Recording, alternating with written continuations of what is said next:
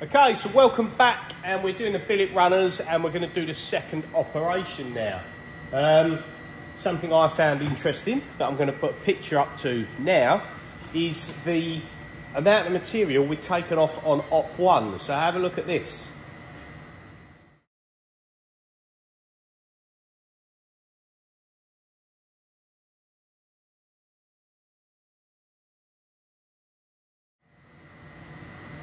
Okay, so as you can see, the material starts off at just over 20 kilos, and after op 1, we're at just over 10 kilos. So we've removed 10 kilos of material in the 2-hour machining time. It was 1 hour, 57 minutes, I think, to do everything I did in op 1. And we've halved the weight of the billet that we started with. So for op 2, I've decided that I'm gonna sit it in the vise still. Now, I machined the bottom face so it was true when I done the top face. So once this section was done, we've got 2 parallel faces here. And what I've decided to do is sit it back in the vise this way. So you imagine it's sitting like that. And I'm going to come and take all the material off of here that I can and ramp in with a 16mm end mill and take away everything I can to roughly halfway. Not going to finish it. We're going to do that all in one go. But we're going to take out half the material that we can get to. It comes down to just about the top. You start seeing this. So yeah, that's what we're doing as op 2. And here's the toolpath for it. So first off, it faces it.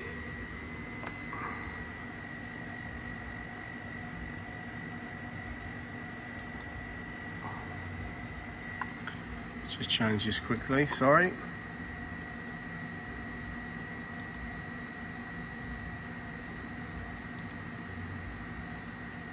Right, there we go. Was on the wrong one there. So, hang on a minute. We didn't do the facing up.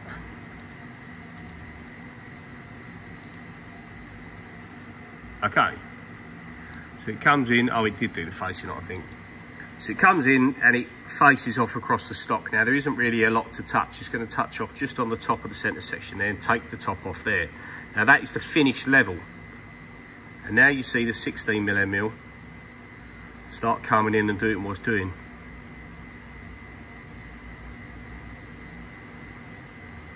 Now there's probably a few tweaks. Now this is going to do a 12mm step over and a 5mm depth of cut with this end mill. I'm hoping that's not too much. It's a 16mm diameter end mill, 40mm flute length. So I'm hoping that leaves it rigid enough to not really rattle around. But there's the general gist. So you can see it's taken out most of the material on the top and the sides. And it's basically halfway down before we flip it over. And again, it's just to get weight off of it.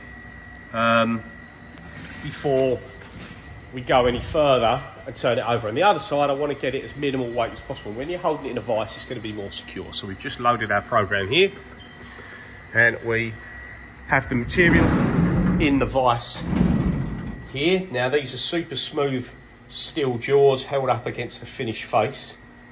Now, if for example this leaves a mark across this part of the face here, when I machine this, I'll leave like 0.2 on top of it, and I will face that after the fact at the end. But also for the minute, we've already got a couple of marks in here. I'm going to see if this way is a good way to do it, because the other way I could do it is I could have it already mounted to the trunnion and just, or the fourth axis table, I call it a trunnion, and just flip it up onto its side and have it held there whilst I'll do this op.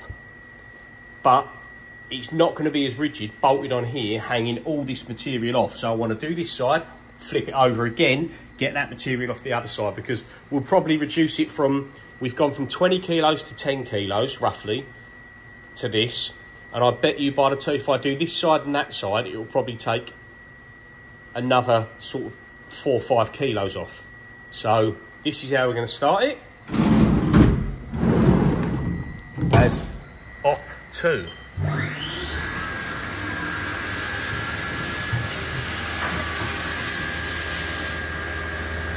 Unfortunately, can't see much through here right now.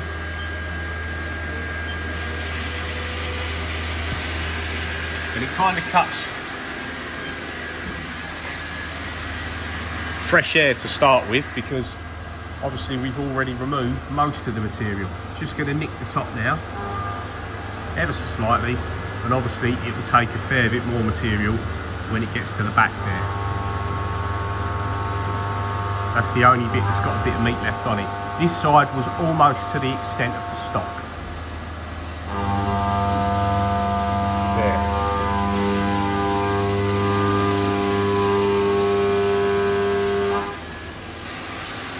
I'll let that take a hefty cut because it isn't really doing much other than one pass. So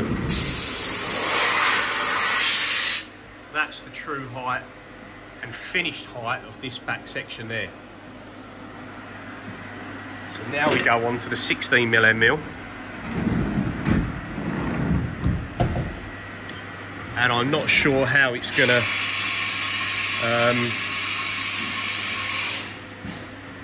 I'm not sure how it's going to cut, in the sense of whether 5mm is actually going to be too much or not enough.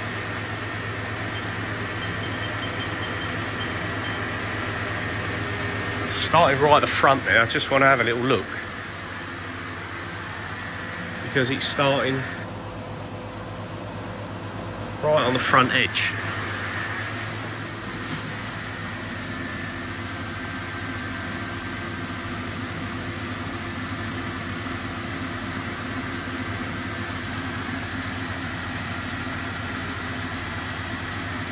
I just want to see where it's starting here. It does show it on that front edge, to be fair. I just want to see where it's coming in, so the last thing I want to do is... Oh, right, okay, so it's starting over the front, but it's going to work its way towards the back. I didn't want it to try and plunge into something that it shouldn't do. So let's just have a go here.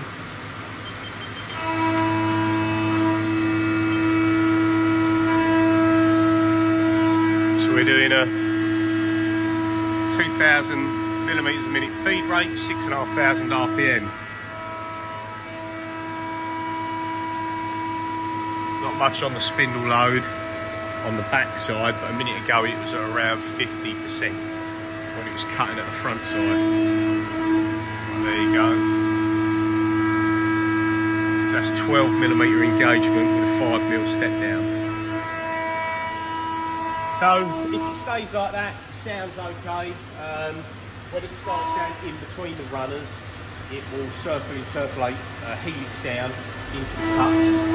So if I'm around 50-60% low and it sounds good like this, I'm not worried about this tool breaking, I think it'll be okay. I could shorten this tool up in the holder, but it's sticking out from one of the other ops, so I'm going to leave it for now and we'll see what happens.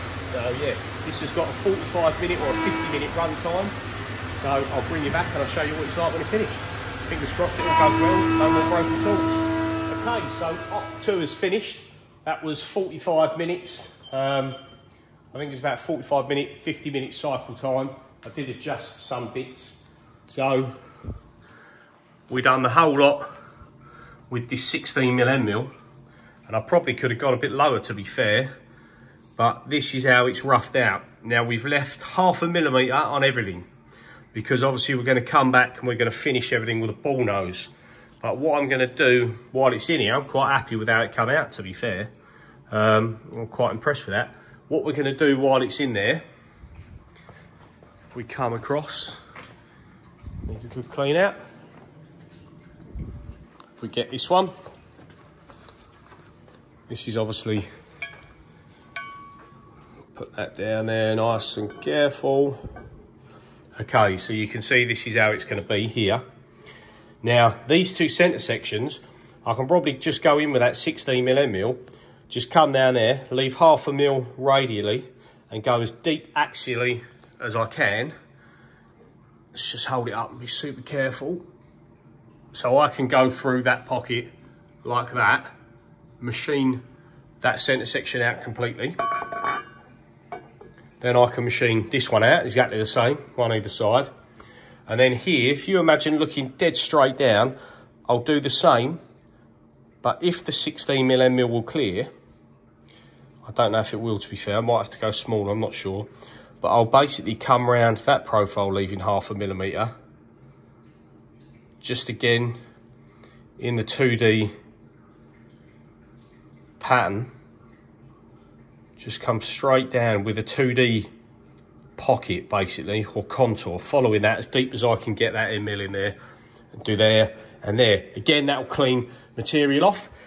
And then I'll do the same on this edge, because obviously there's nothing here, we are fresh air. So I can cut off this big chunk of material here, and this bit here can go, and the same on the other side. We can get rid of a big chunk of this. I'll only go halfway, or saying that, I won't go halfway, sorry. I'll only go down so I'm just above the vise to get rid of what I can. And then that will be there. Done, nothing else to do on this side. So if we can clear these 4 slots and get rid of these edges, I'll call that good on op 2. But as you can see, it's starting to look a bit more like the end product. I'm quite happy with how it's going so far, and no major dramas as yet.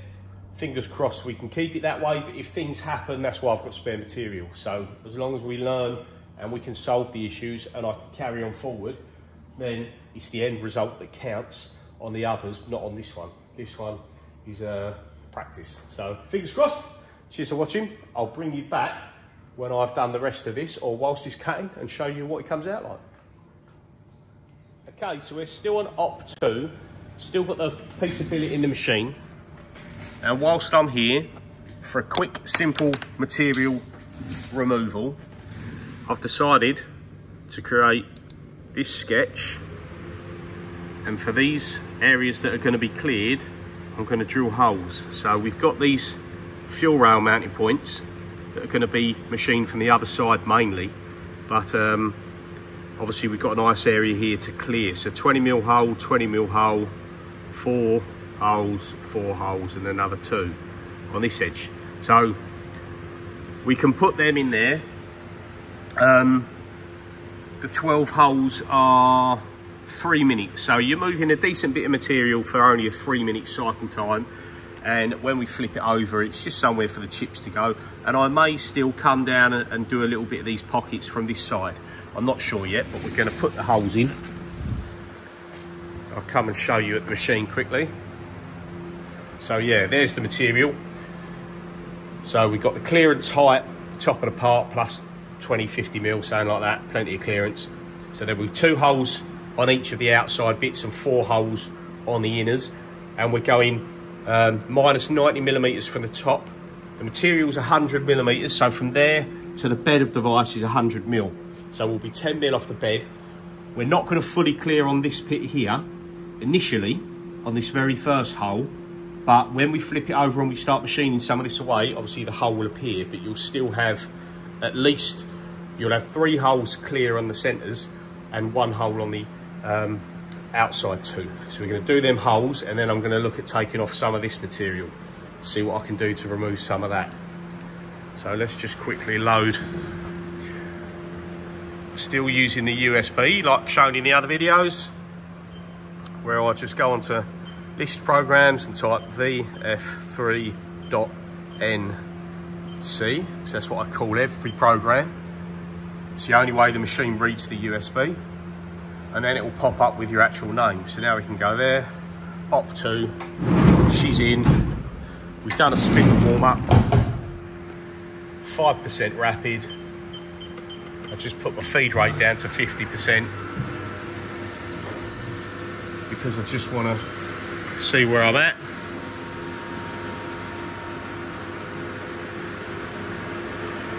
It takes ages for the spigot to do its first kind of calibration. Okay, so what I want to do on here, I want to go over to the G54, currently at -8.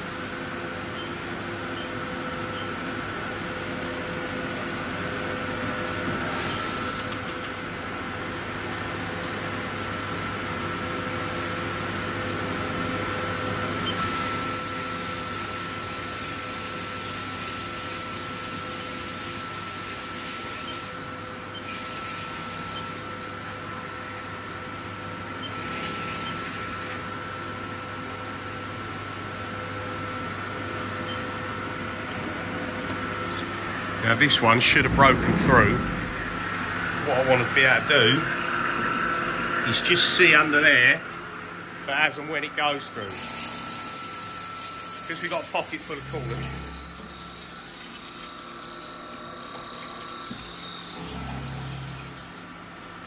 Right, so that's now broken through. You can see it pop out down there. And I want to make sure my very expensive vices don't get touched.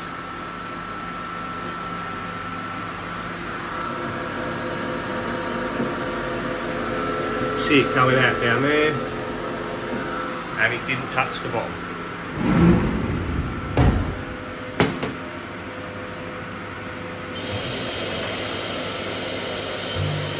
So now put the coolant back on and we'll run it, and we know we should be good, because the last thing you want to do is drill into the bed of your vise. Now on these ones, these holes at the back, I've actually moved them further this way, and again, the reason that was done is because I didn't want the top taper of the drill touching that highest part of the material at the back there.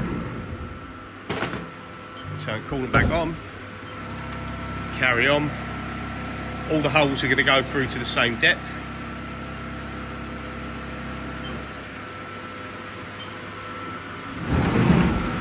And that's where we wanted to make sure we cleared. If the hole was in the original position when I first done the drawing, that taper of that U-drill would gouge into the back of the part. So now I know we're good. We'll run that. Like I said, it's about 3 minutes cycle time. I'll go back over to the laptop and I'll start looking at what I can do to either remove some material from the middle, doing like an inside contour, and see what material I can remove on the outside before we then flip the part over and have a look at what we're going to do for on 3. So I'll bring you back in a minute. Okay, so we're clearing a little bit more material.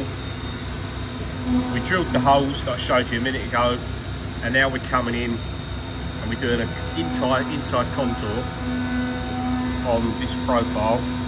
So it's just a projected profile here, leaving 0.5 millimetre of stock. And it's going to come down and ramp down, and with the tool that's in there, without putting in another tool or changing the height offsets, I can go minus 59 millimetres. Let me just reorientate the part, trying to hold the phone. Apologies for that. So yeah, I can come down minus 59 mil, which is plenty far enough from this side. So we punch the holes in, and when we're doing this contour, we've got areas for the swoof and the chips to go out on the underside. Haven't done the outsides yet, I'm going to do that in a minute, but I want to look at what stock I've got close to the jaws of the vise, because I don't want to touch them. So if you look from the side, you can see there I've got a big chunk of material. It sticks out either side, so I should be fine clearing that, but I haven't got a deep enough tool. Unless I would go down with a face mill or something, I haven't got a deep enough tool to go right down to that depth. Again, I might do the 50 mil. So we're machining in there. Just see the neck of the tool is rubbing on that plate, because again, that's got 0.5 millimetre stock to leave. So I think where I'm leaving 0.5 millimetre out on one bit and 0.5 millimetre on the other bit, it's actually touching in the middle.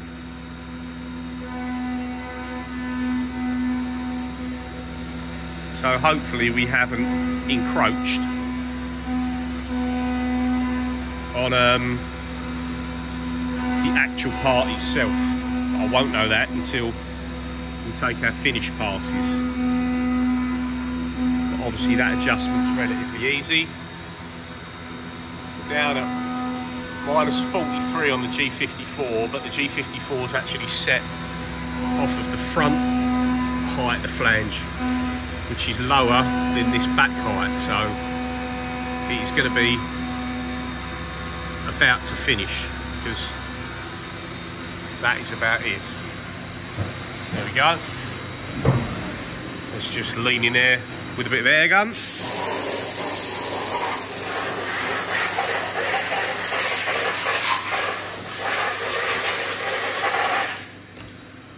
Right, see what we got. So okay, so you can see there, so yeah, a little bit of rubbing on the neck of the tool just there, because I was coming right down to just under that shoulder. I could probably get, again, I broke my long reach tool. So you can see the holes there. That would have allowed a lot of coolant to wash through, all the chips to wash through, because you're going not too deep as a pocket, but you're going down there, you know. And you can see from this side that we've got these parts here untouched for when we do our 3Ding. So I'll go back over to the computer now, and I'm looking at getting rid of basically that chunk of material and a little bit of this, but we won't get full depth on there because it's going to be too much, and this holder would end up contacting this edge. So where this profile comes around, probably to about here, I'll just do it as a contouring up here, clear that, and a straight line up on both sides. So let's go program that, and I'll show you what it looks like on the laptop. Okay, so here's the last bit of side machining that we're going to do, and it's a straight down open profile contour, taking the material off these edges. So if you bring in the stock there, you can see it, and then you can see this is what we're taking off. That will just get rid of any excess material at the sides. It's already done that side there. I'm just working on the other side.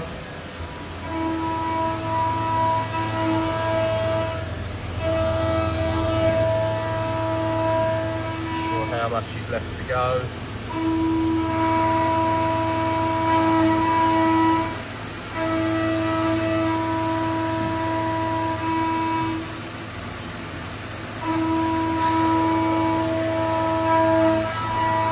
That's a full axial depth of cut, but it's only taken a 1mm step over. Could probably go more, but there's no major rush.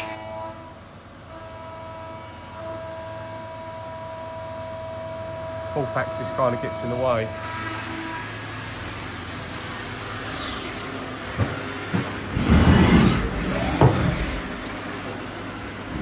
Okay, so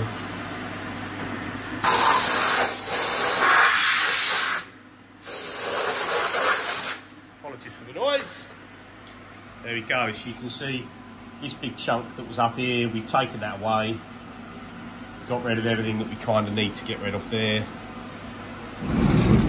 Same on this side. And now this part is ready, because I haven't got a longer tool to get in there. I'm not worried about going any further, because we've done the centre section way past the halfway line. I could have 3D profiled this a bit deeper, to be fair, knowing that I could have gone 59mm deep with this tool. So I probably would have got 2 or 3 more mil down there, which I might add on next time, because it would start 3D profiling this. I may actually add that on now, because what's going to happen, I've left 0.5 on here. I think it was 0.5. And then you've got 0.25 or 0.5 on here. So everywhere's still got enough to come out. And what I want is, I only want the material left for the ball nose to start doing its whole thing, you know, when it does its continuous 1mm step over on the whole part. And we'll do a like model top, we'll do the profile plane down just past halfway. So when you select on the ball mill, when you're doing that sort of end milling, you can have contact point boundary. So it will come down until the tool's no longer touching on a cutting face, and then of course it will carry on with the next bit. So that will work fine on here, but it's not going to work on here, because obviously I've still got big chunks of material there that when you look at it from this edge, there's quite a bit to disappear. At the minute you can only see this very fine lip there, which is where you're just seeing, you just see there that 3D starts to come out the side of the shape. So I actually want to remove a bit more of that. I wonder if I can select that on its own, because if not, I've got to add to this cycle and go deeper. And what that's going to do, it's going to make a lot of this cutting fresh air, and these pockets, doing these pockets is a lot quicker I'm going to duplicate it. Tell you what I'm going to do, because when I've done all this 3D adaptive in here, if that pocket was there first, the holes were in first, then these pockets, then it's only going to come here, but there's going to be a lot of retraction. So I'll have to work out, I'll maybe duplicate the program, make adjustments on one and see if it makes any difference on the time-wise. But yes, every time I think I'm going to do the last stop on the part, I think there's one more to do, and I think it is definitely 3D'ing this section here. Again, I'll leave 0.5 millimetre stock to leave, and I may even come down, because we're quite far from each edge, I may use a smaller tool there. I've got 12mm tool in there rather than this big 16. The 16 will do it, but we'll see. So I'm going to go back to the computer, I'm going to program that, see if we can get rid of that material, and then hopefully we're ready to flip it over. So bear with me, but I'll bring you back when it's at the laptop. Okay, so we're back on Fusion 360, and what I'm doing is a 3D adaptive strategy again. Now this is only 2 minutes 51 seconds, and you'll notice a lot of that is retraction. The yellow moves are retract moves, red moves are like helical moves, blue is cutting, them green ones and that are lead-ins and lead-outs. So I can trim this down, but when it's 2 minutes and I've only got to make 5 of these, it's not going to make a difference.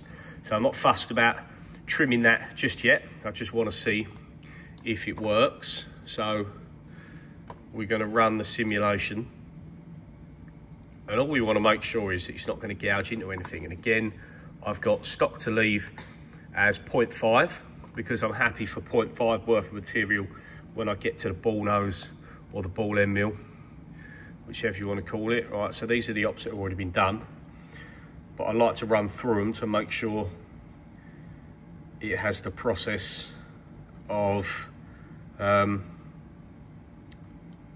showing exactly what stock's already been removed. Sometimes you can just skip to one. Sometimes I find Fusion kind of gets a bit confused and doesn't know what stock's already gone.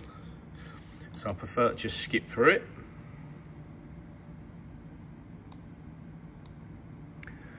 There is it, just taking them edge pieces, which was the last bit done.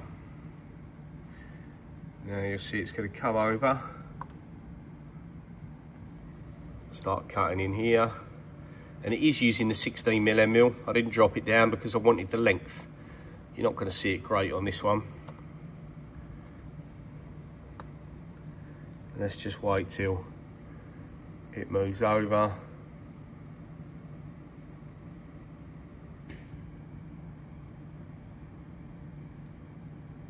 I would reorientate the parts, you see it better, but where I've got the camera in one hand, so there you go, you'll see better on this side.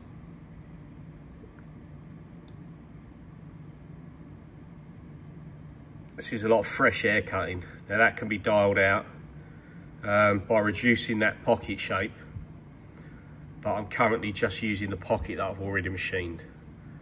But when it's 2 minutes 50 seconds, realistically, what am I going to save? A minute? It's going to take me much longer to try and dial that out and reduce the cutting time than it will actually cutting. So yeah, there's the simulation, and now we've got comparison on. So positive material, green is when you're at the true material surface, and red is negative. So you can see we're green on this face, negative on the holes because they've been tapped. You get this negative show up in here, maybe. I'm guessing that's because of the shape, because I've followed this shape, whereas these are actually got a contour on them so small that you couldn't measure it if you tried. So that's why it shows ever such slight stock to leave. But you can see the main thing around here, it's not taken any material off. So everything has still got positive material in the bit that we've got a 3D mill afterwards, and that was my main concern. So let's go over to the machine. I've already got the program loaded. Obviously the tool's already in there from the last op. So we're just gonna go now. I do like on the remote just having the feed hold and everything in my hand. Just back that out a bit. It's going to be difficult to really show anything.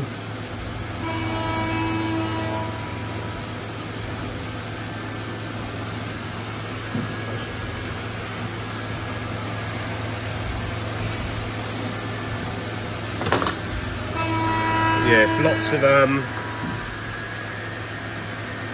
lots of retract moves and fresh air cutting. But as said, for 2-minute cycle, it isn't worth the time when you're doing batches of 5 or 10 parts, you know. Let's say we did 10 parts, saving me half an hour is going to make absolutely no difference. Realistically, I'm happy to let it run. When it's proven and the parts are running, then I can look at tweaking it in the future, but right now, not a concern of mine. Okay, so this cycle was finished, and there you go, it's 3D'd them two profiles out. So that was, whatever we said, 2 or 3 minutes. Let's just blow off some coolant.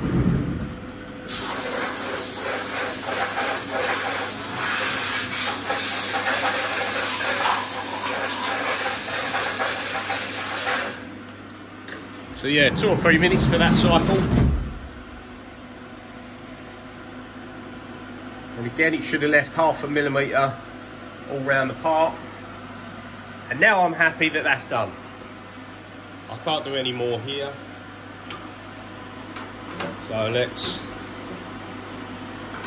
moment of no return, take it out of the vise.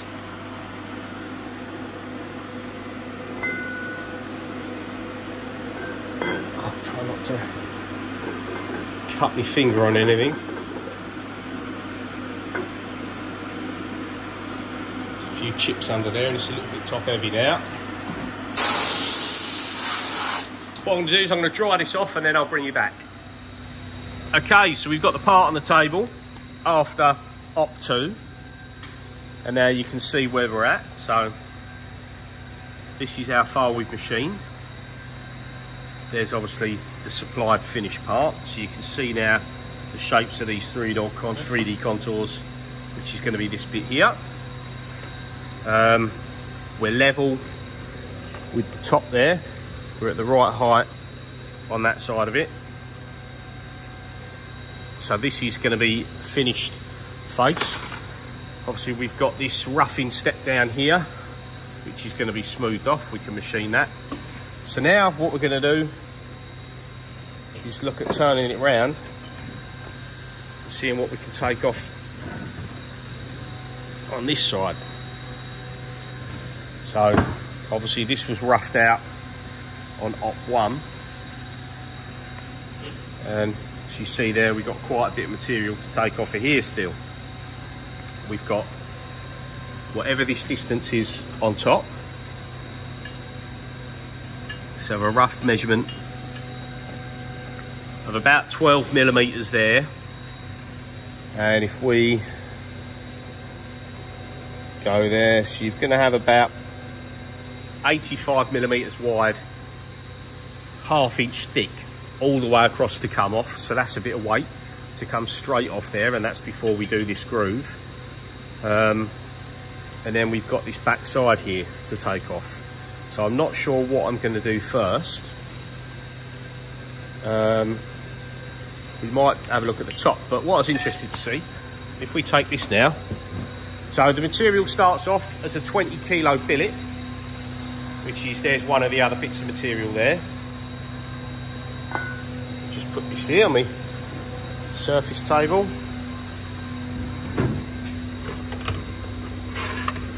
Let's get the scales out. So after Op 1, we went from 20 kilos to, I think it was 10 point, we went from 20.3 to something like 10.7.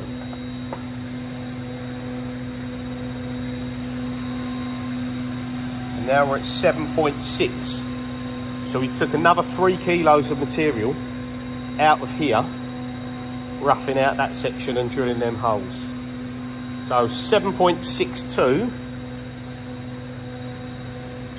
And if we have a look what our finished sample part is, this is what we're going to be ending up as. 2.2 kilos. So we've still got 5.5 kilos to come out of that, which is crazy really, because you think over twice that still to be removed off of there before we're at our finished part. So there you go. So yes, another video snippet there. Obviously they can be quite long, but for you guys who wanted to see it, I'll show you all the information step by step, see what's going on. So there's the video for Op 2. Stay tuned. Please be sure to like and subscribe if you like the content, and if you want to see Op 3, hit the bell so you can see when I've uploaded new videos, and we'll see you again soon. Cheers for watching.